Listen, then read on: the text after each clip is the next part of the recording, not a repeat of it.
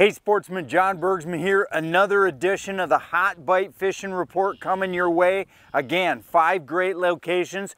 We're going to start in the Port Clinton region for walleye. That's Port Clinton, Ohio. We're going to move all the way across the bridge and talk about Curtis, Michigan, up in the central upper peninsula. They've got an awesome panfish bite going on there in Curtis.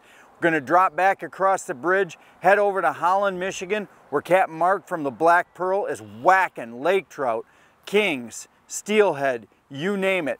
Then across the state to Saginaw Bay. We normally don't go 2 places in 2 consecutive weeks, but Saginaw Bay is just too good to not talk about right now. We're going to head north from Saginaw up to Alpena, Michigan, chat with Captain Steve Hubert. He said he is absolutely annihilating the fish. Stay tuned. You're going to like these 5 reports here on the Hot Bite Fishing Report.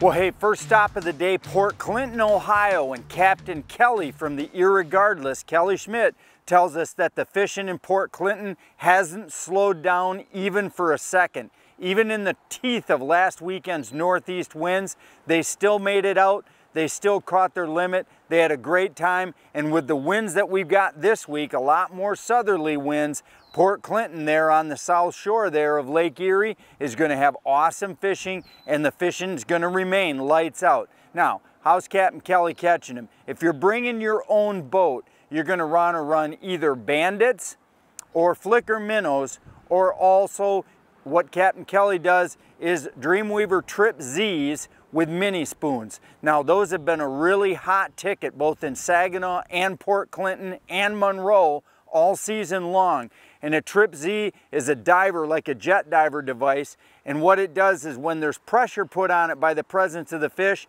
it flips the angle of the and it flips up, brings the fish to the surface. You're not fighting that diving device at all. And the mini spoons, let me tell you what, lots of different colors have been working, mixed veggies, the goby color, purple and gold, just a ton of different colors there that Shane and the boys at Dreamweaver have in their mini spoon line. They have been going everywhere we have gone. So check those out online. Dreamweaver mini spoons and Trip Z jet divers. Now if you're running bandits or crankbaits, you're going to run them 30 to 70 back. That seems to be that range where there's good fish. So setting a spread out, you might have 2 at 30, 2 at 45, 2 at 55, 2 at 70 for a total of 8 rods. That's going to give you a good spread of the water column. But right now, Port Clinton, Ohio has been happening. Hey, if you're looking for a great charter captain, the Eriegardless Sportfishing, Captain Kelly Schmidt, he's got a boat right there in the water at Port Clinton. He'll have you on the fish in no time. You'll have a great time on the water. And Kelly is family and kid friendly. He absolutely loves to take kids out. So give Kelly a call. But if you can't get on a charter with Kelly, bring your boat down there. Port Clinton, Ohio right now is snapping. Hey, newly introduced here at Traxstech for 2020. This is a cradle, hybrid cradle series that we came out with. And we have a squeeze button design on here we've had for years on one of our tube style holders. And this all used to be molded plastic. Now we've gone to an all aluminum base on here, real durable molded on the top. Got a super easy squeeze button adjustability on the side right here, one-handed. So that's new to show you. And then the other really cool feature we put into this was a rack and pinion system. So it has a lever on the back side here that we can push and snap in and extend or bring our cradle back toward us inside the boat if we need to get at it. So this is our HBCS-200 hybrid cradle. So hey, we're headed all the way across the bridge like we always do, at least one stop in the UP.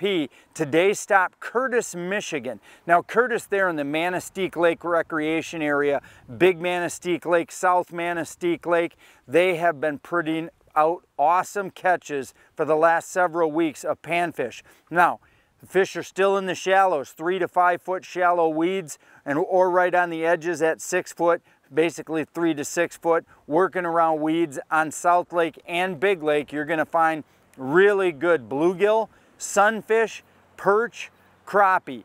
It has been all over the board. Now, on the Big Lake, there seems to be more sunfish and perch. On the small lake, it seems to be more bluegill and crappie.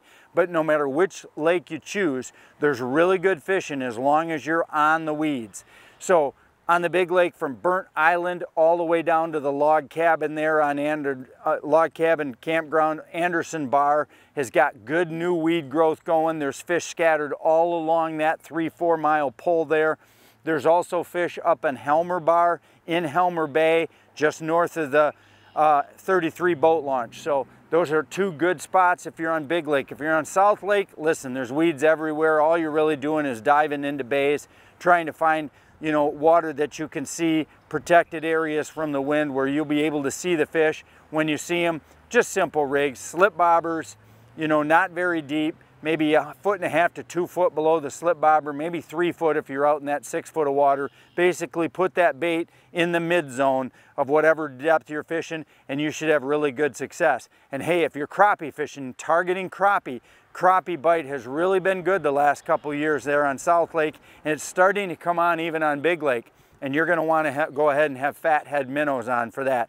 You know, Mike at the Fish and Hunt Shop has got really good minnow supply and selection. Up the hill from Mike is Mix. They've also got good bait up there at Mix. So whatever lake you choose to fish right now seems to be awesome pan fishing there in the Curtis and Manistique Lakes recreation area. And not to mention the fact, if you got stopped at the border, or you know, stopped with a border situation in Canada, and you're looking to have to push that trip on to the following year, Curtis is a great spot to call to take a 5-7 day family vacation. They're really family orientated. Lots of small resorts both on South and Big Lake to help you out to fill that vacation if you got stopped from taking your Canadian excursion. So give the Manistique Lakes Recreation Area Tourism Office a call. They can help you out. They've let me know that they've got a list of places with vacancies and they're filling cabins fast. But right now, Curtis is go time all the way through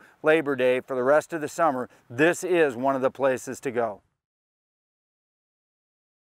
Every serious fishing boat needs a place to put tackle, accessories, tools, and everything else we need to have a great day fishing. The binary wall system on the Qwest family fish is something that every serious angler loves because it gives us everything we need to have a great day on the water.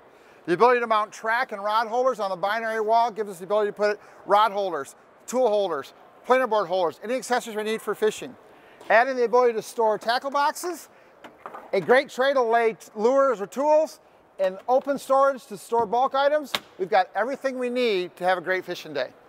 Check out the binary wall and all of its features and everything else that you can get on Qwest Pontoon at your local Qwest dealer.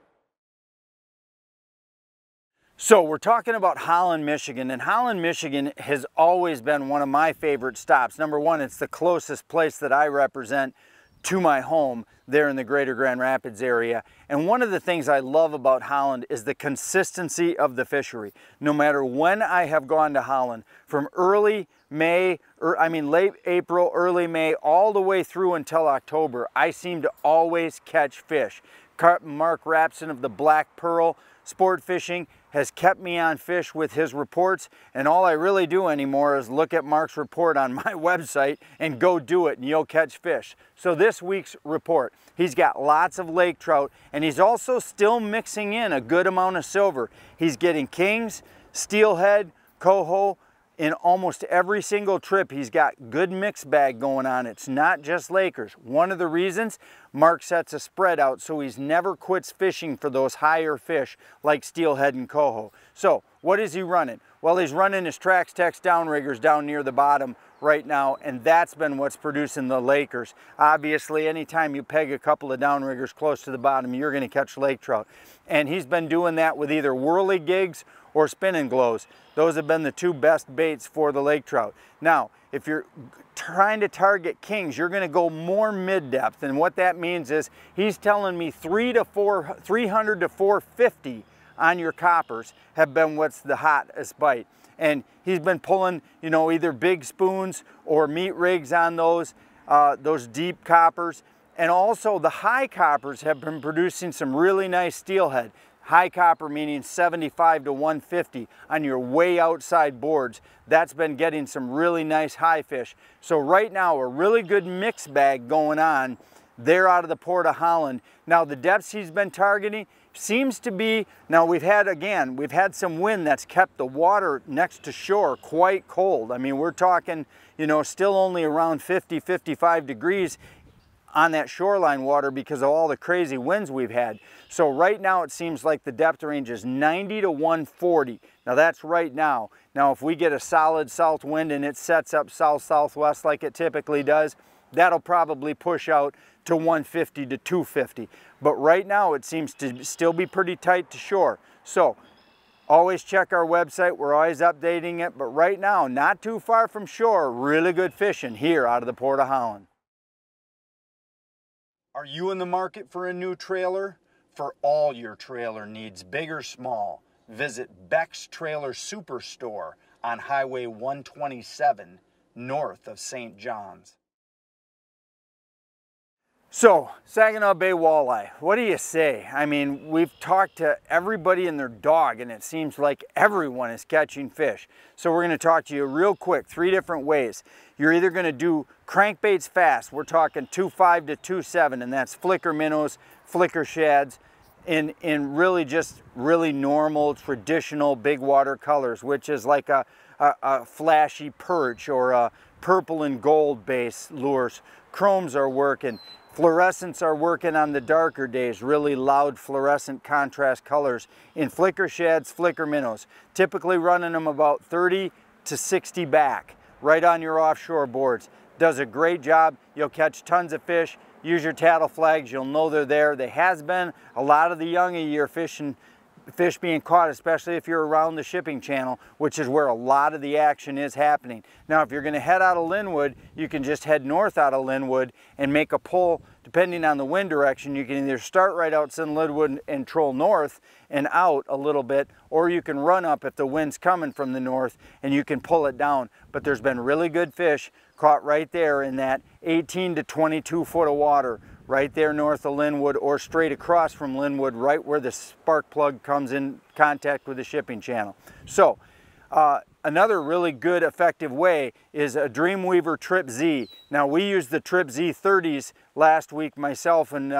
Angler Quest owners Brad Dupuis, when we went out, and we had awesome success. Mini Dreamweaver spoons again, purple and gold was the hot color, or mixed veggies on the Trip Z, and we were letting those out about 35 to 65 back. That seemed to be the ticket. I've talked to Captain Mark Panosiak. He's also got a few openings on his charters for the next 2-3 weeks. He's an awesome charter captain right there out of the Linwood Beach Marina, and he is kid friendly with a capital K. He loves to have kids and families on the boat. Give Captain Mark a call. His information will be right there at the bottom of the report, the written report. And that's as a reminder, whenever you're watching this video report, all you got to do to get charter captain information is go to the website, fishermansdigest.com, find the destination we're talking about, that would be the Great Lakes Bay region, and go ahead and push that fishing report. On the very bottom is Captain Mark's phone number. You can get a hold of him and get a trip booked. But right now, as it has been for the last several weeks, Saginaw Bay is on fire, lights out. Hey, are you in the market for a small outdoor shed, carport, or small storage building? Visit my friends up at Midwest Steel Carports. They'll travel anywhere in the Lower Peninsula to install your shed or carport for you. Visit them online at MidwestSteelCarports.com. So we're talking about Alpena, and although this is the last report of the day, trust me, Captain Steve Hubert at CHUM BUCKET Charter says that this is not the last report you're going to hear from him.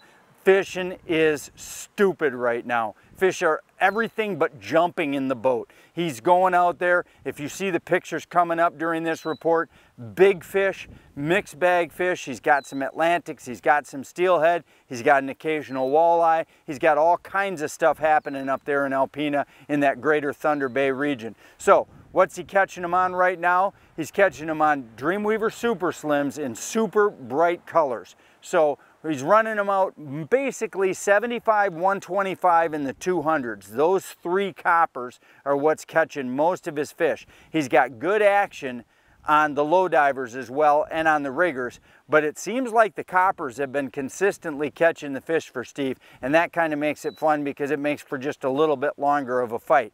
But if you're watching these pictures scroll across your screen, you're going, wow, Steve is on them, and that's exactly right. Steve is on them. Now, I know he's got a couple of dates left in June, but otherwise we're already into July. And let me tell you, you want to get on board with Steve Hubert. He is really a fish catching machine out there in that area. It is worth the trip. I'd even suggest a double trip where you drive up in the morning, get on with Captain Steve for his afternoon, his 3 o'clock start, and get right out there and fish that 3 to 8, and then go to bed, have a great time there in downtown Alpena, grab yourself some dinner, you know, wake up the next morning and go with Steve in the morning. That gives you the afternoon of that day to drive home. That double charter afternoon morning is an awesome way to experience everything that Steve can show you there about the Alpena region.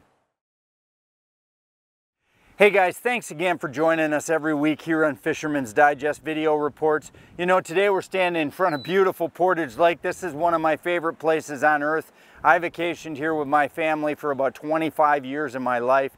It's just representative of an awesome Great Lakes connected inland lake that's scattered all through the regions that we represent. Hey, let's treat summer the way summer needs to be treated. Let's pack our family and our kids up. Let's head north. Let's go to these communities right now that desperately need your business. Let's get out there. Let's enjoy the outdoors. Let's spend some money and let's support our local Michigan economy. But right now, there's no better or safer place to be than one of the northern Michigan communities or upper peninsula communities of the great state of Michigan. We'll see you again next week.